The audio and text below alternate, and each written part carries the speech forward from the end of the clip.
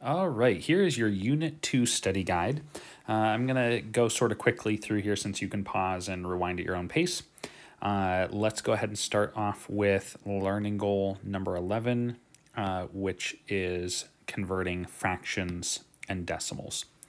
All right, so the first thing that I want to remember is that changing decimals to fractions this way is really, really easy. So I'm going to go ahead and all of this stuff I'm going to take care of first because we just read the number. So when I read this, it is 0 and 12, and then you just say the place value, hundredths. So I have 12 hundredths. I don't need to put the 0 holes. I'll go ahead and do this one. We have a -4, so I'll write that as a whole number. And 7, and then we have tenths, hundredths, thousandths. So all I do is I write 7, and then I put the thousand underneath. So nice and simple. All right, now to go from fraction to decimal, it's a little bit more difficult. We're going to start off by seeing if there's any that you can simplify. And so I can go ahead and think about a couple things. So step 1 is, can I turn this 20 into a power of 10? If I can, then I can obviously divide or multiply. I can't divide because of the 13 being prime, but I can multiply. So to turn 20 into 100, I can just multiply this by 5 over 5. And then I can create that power of 100. So I don't want to lose my negative and forget about that. So I have 100 on the bottom, and 13 times 5 is 65 on top. My other option would have been to do 13 divided by 20 and go ahead and solve that out, and I would have got the same thing, okay? And so we have -65 hundredths, so I can just write that as decimal, which is -0, and I just need to make sure the 65 ends in the hundredths place, okay? All right, next one. We have 1 over 18. I need to think, okay, can I create a power of 10 from 18? I don't know of an easy way to do that, so I'm going to be stuck doing that long division. So we have 1 divided by 18. Okay. 18 times something gets me close to 1, nothing. So we go ahead and put our decimal point here, and we can start tacking on our other 0. That's not going to work either, so tack on another 0. And now I have 18 times what gets me close to 100. Okay, 18 is close to 20, so I know 20 times 5 works, so 18 will definitely work. So 5 times 18, I have 5 times 8 is 40, so I'm just doing a little work here. And then 5 times 1 is 5, plus the 4 is 9, so we end up with 90 over here. Okay, then I can do my subtraction and end with 10. I'm going to bring down another 0, and so I end up with another 5 again, and we're going to end up repeating here. Okay, pay attention to which part repeats. It's this 5, and so over here now I can write the decimal 0.05 with the bar notation of the 5 repeating. All right, down here, learning goal 12, I'll be able to compare and order rational numbers. So we have 14/16.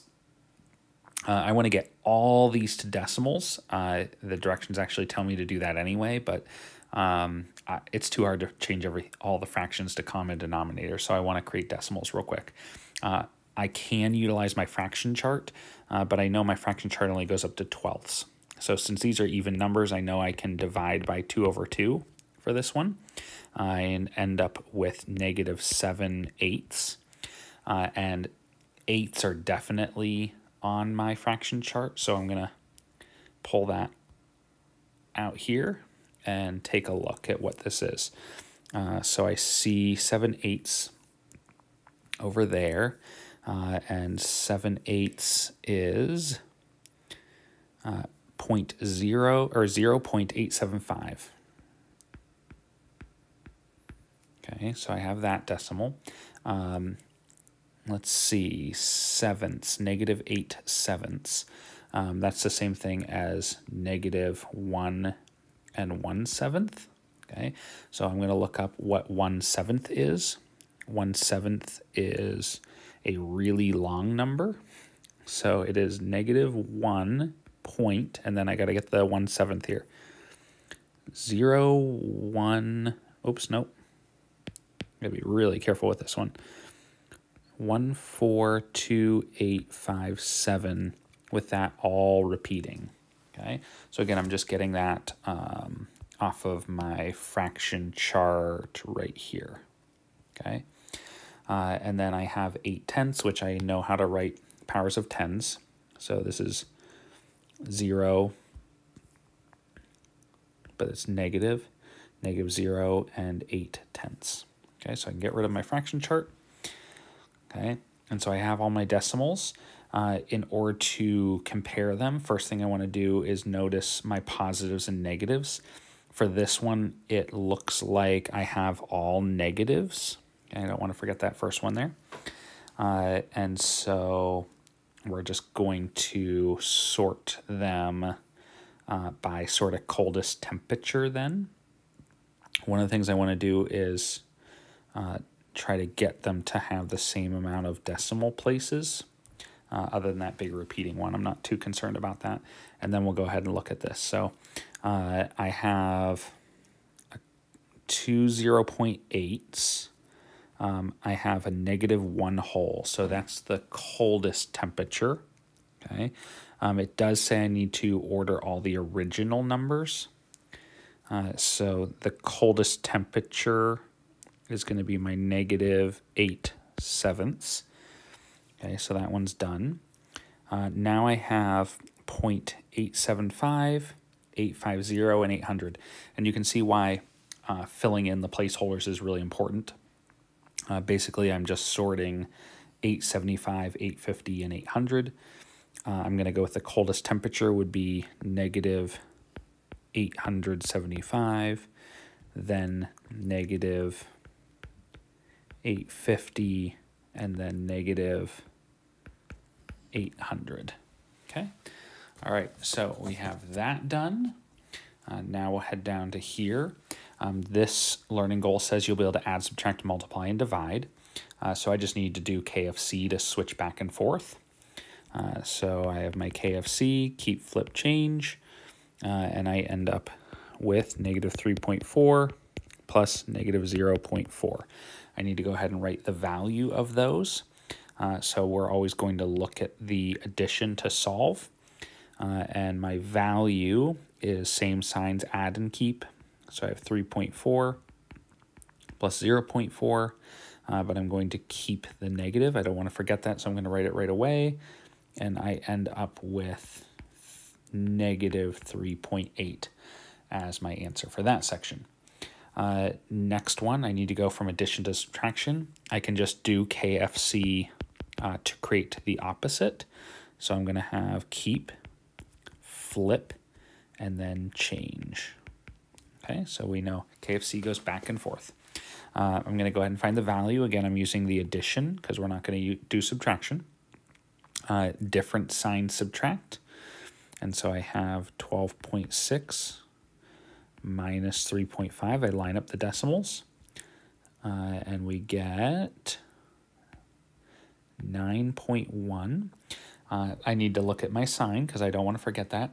Different sign subtract, keep the sign of the bigger, which is positive. So I end up with a positive 9.1. Okay.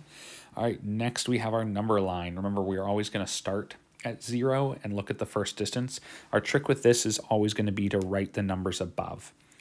So it looks like this is split into fourths, and I know 1/4 is 0.25, and so this is going to be 0.75. Since we're only going negative, that's all I have to worry about. So my first one is going to be a -0.25. And then I need to calculate or count my next one. So I have a 1/4, 2/4, 3/4 distance. So that's a negative 0.75 to the left. Okay, so there's my two numbers that we want to identify. The first thing I'm going to do is create my sum or my addition problem because it's literally just writing both numbers. So I start with my negative 0.25 and then I add my other number, the negative 0.75. To create the difference, all I'm going to do is my KFC. And so I have negative 0.25, flip, and then change. And there's my difference. I'm going to use my addition problem to find the value. Do my song, same signs, add and keep, 0.75 plus 0.25. I know that equals 1 whole, and same signs, add and keep, so it's negative 1 whole. Okay. All right, let's go to the next page. This is all about Learning Goal 15. I will be able to evaluate expressions involving decimals and fractions.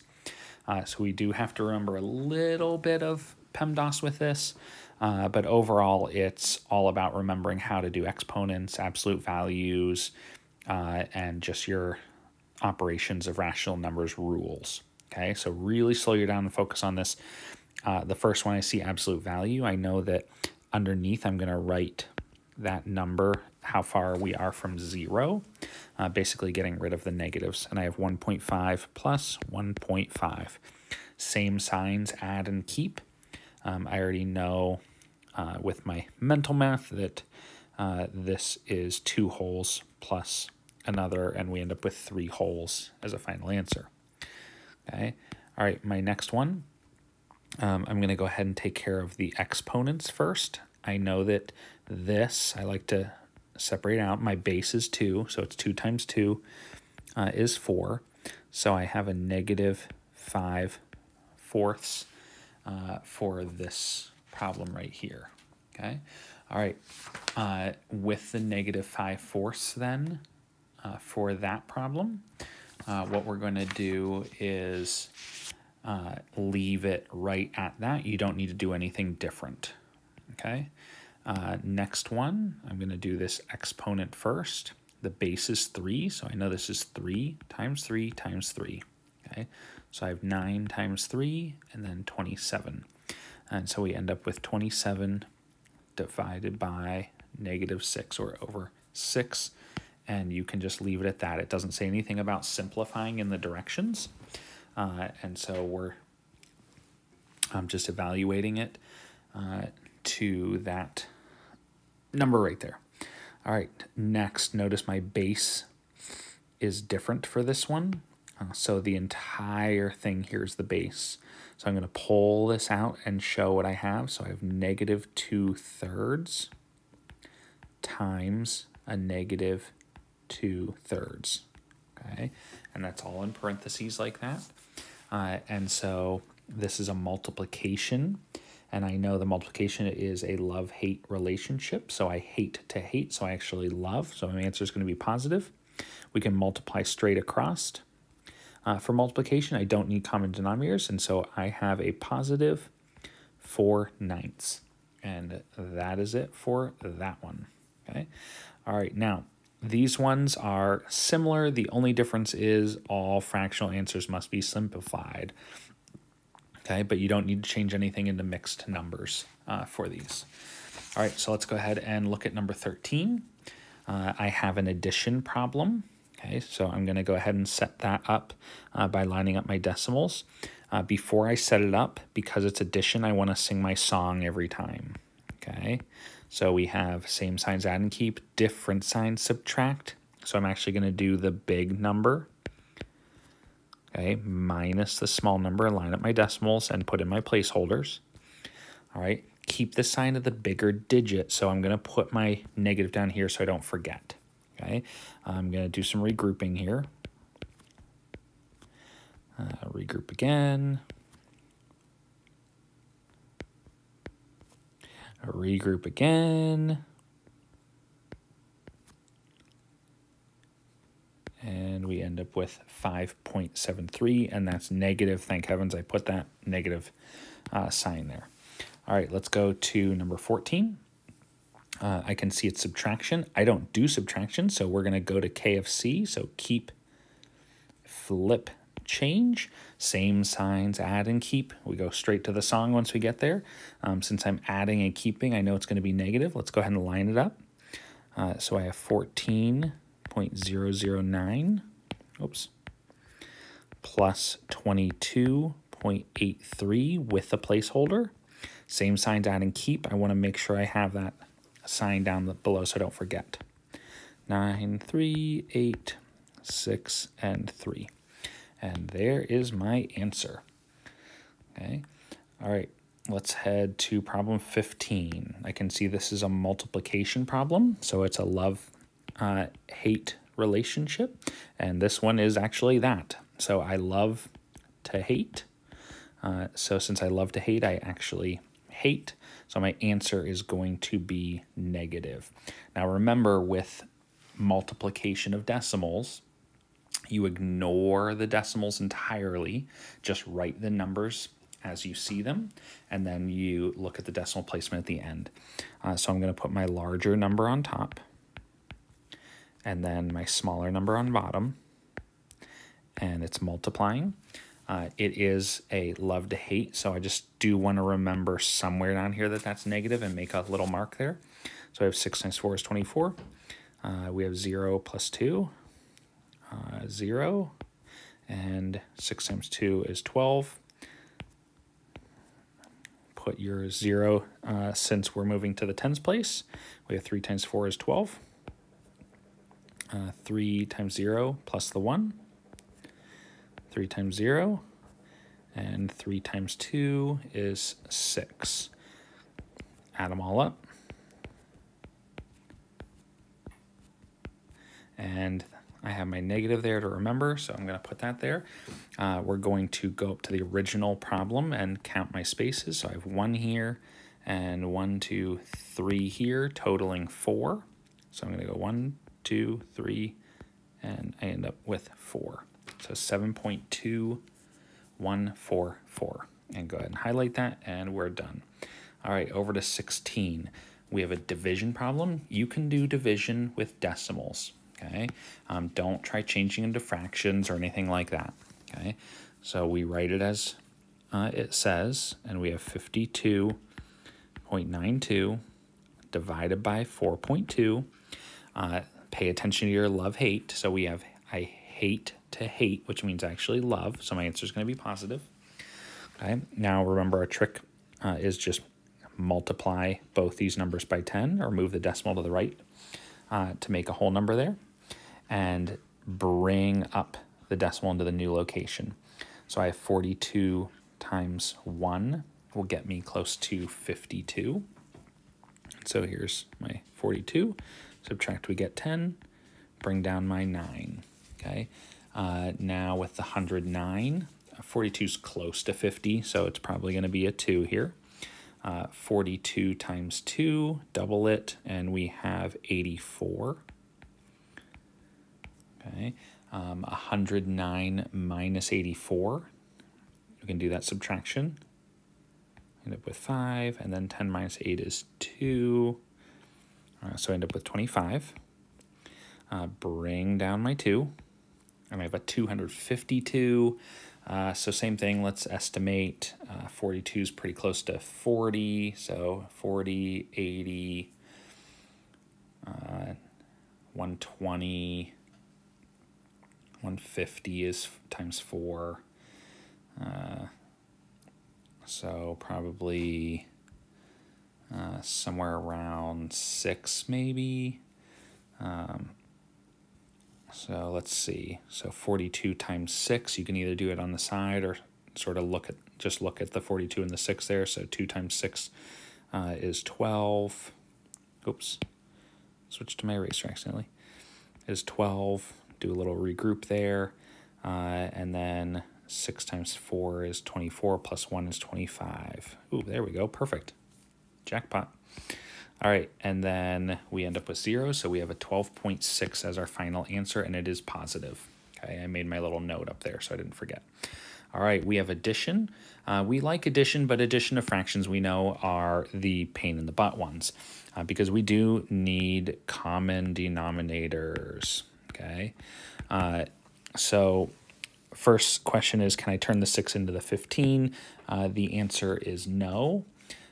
So I want to think about a possible least common denominator, so I'm not doing 6 times 15 over 15 and 15 times 6 over 6. That'll create a pretty big number. So always look at the bigger denominator first and be thinking, okay, what are its multiples? All right, I can make 30 for sure out of both of those, okay? And so to make 30, I'm going to do times 2 over 2. To make 30 here, I'm going to do times 5 over 5 and rewrite everything down below. So I have a negative 25 thirtieths, okay, plus a negative 22 thirtieths. Now they have common denominators. I can go ahead and add. Anytime I'm adding, I sing the song. Same signs, add and keep. So I'm going to add and then keep, so I don't want to forget that it's all going to be negative at the end. It is out of 30, so I just have to add the 25 and the 22. So we have 25, 35, 45 for 6, 47. We end up with negative 47 thirtieths. Okay. Go ahead and highlight, and we're good. All right, over here, I have subtraction. I do not do subtraction, so we are going to KFC. So keep, flip, change. I need common denominators. First question is, can I turn this into a 9? And the answer is definitely a yes. So we can do a times 3 over 3. Always rewrite down below. So we have 6 ninths plus a negative 8 ninths. Because we have addition, we now sing our song. Same signs, add and keep, different signs, subtract. And so we're doing 8 minus 6. I know I'm going to keep the sign of my bigger number, so I'm going to put it right there. And I end up with negative 2 ninths. Okay, and that is simplified as far as it can go. All right, next one, I have multiplication. Multiplication isn't bad because I do not need common denominators, but I do have this whole number here that I want to get rid of. I'd prefer to do multiplying only with improper fractions. So I'm going to go ahead and do that real quick. So we have 3 times 3 is 9, plus 1 is negative 10 thirds, and that is times our 4 ninths. Our next step could be just multiplying straight across, but it's always good to see if you can cross simplify before you do that. So I'm just going to look real quick. There's nothing I can do, so we'll multiply straight across for both. I hate to love, so I actually hate, and I end up with negative 40, and 3 times 9 is 27. And there we go. All right, next one. We have negative 7 ninths. I see division.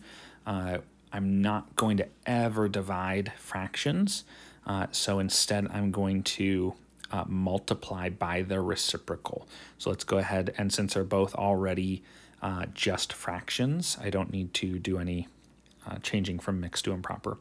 So I have negative 7 ninths, and I'm going to multiply by the reciprocal. Okay, it's negative, so I'm just flipping these two, and I have 15 over 13. Okay, let's go ahead and, before multiplying straight across, see if we can cross simplify anything. I can, the 15 and the 9, I can divide 3 from both of those. So if I divide 3 from 15, we end up with a negative 5. And if I divide 3 from 9, we get 3. Okay. All right, so now that I've cross-simplified, I can multiply straight across. I do have a negative and a negative, which equals a positive.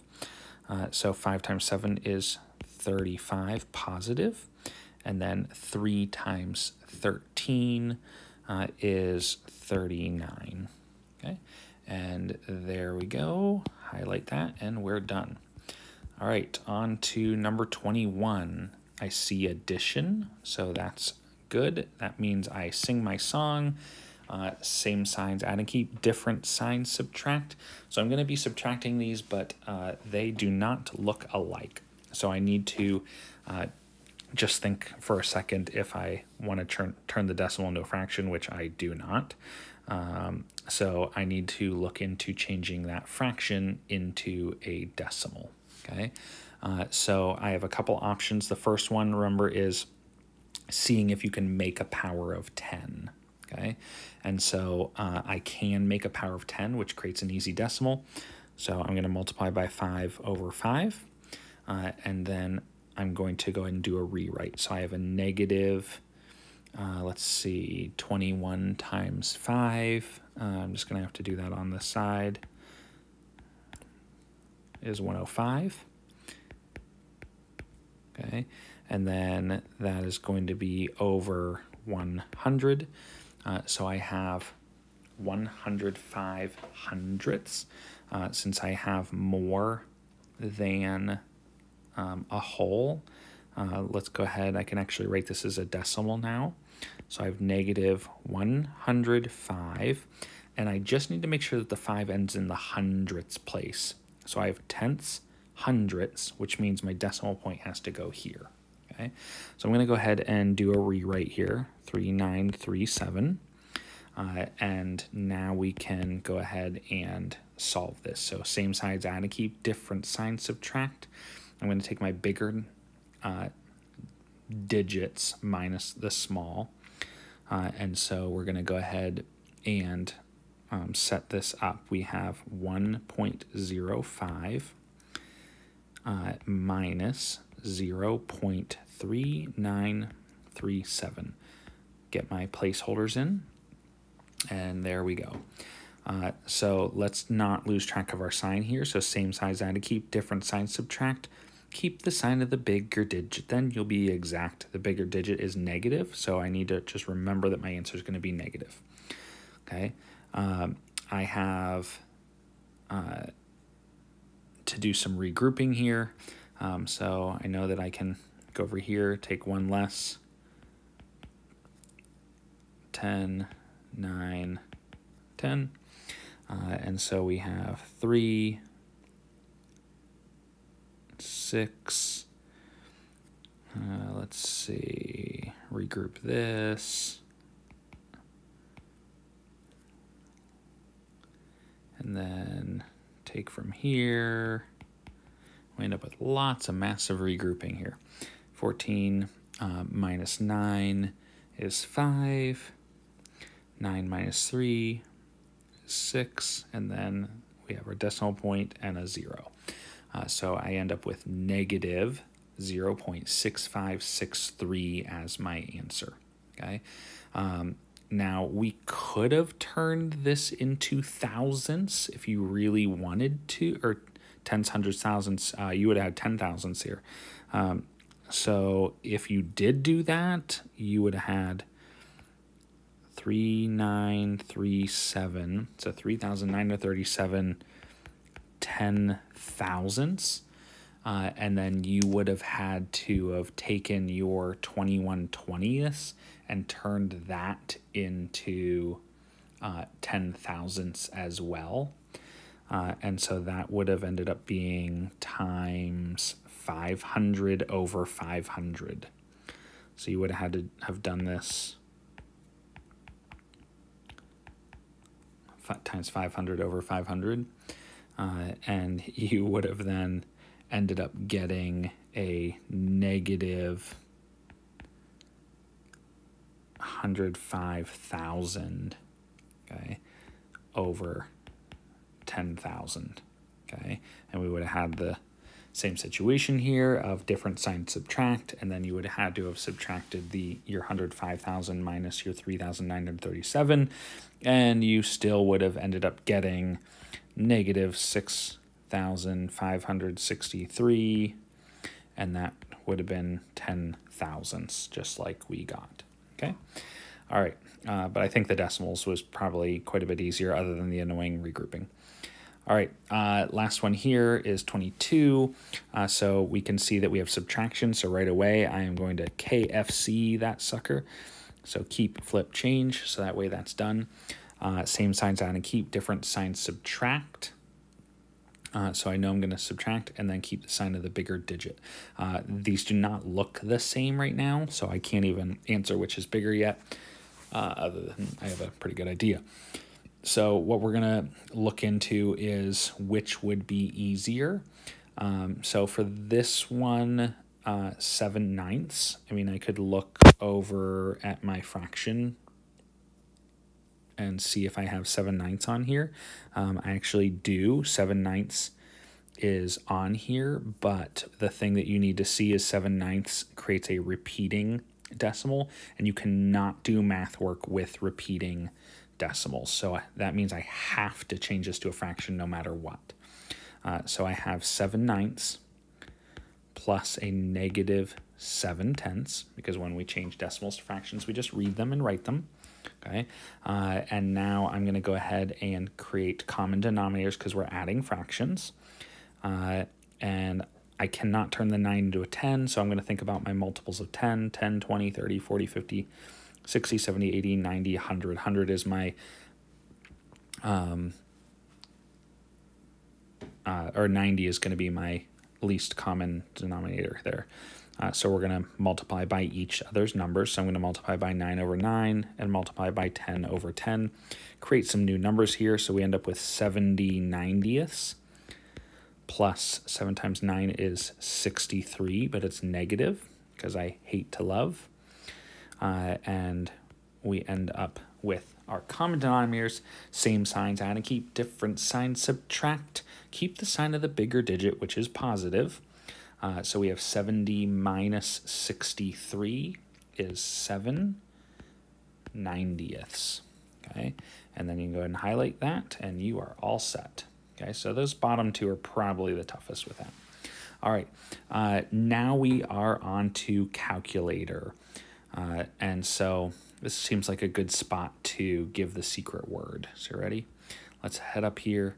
Your secret word for this will be dodge ball. It's a good secret word. Okay. All right, so there you go for your money. Let's go down to the calculator now, and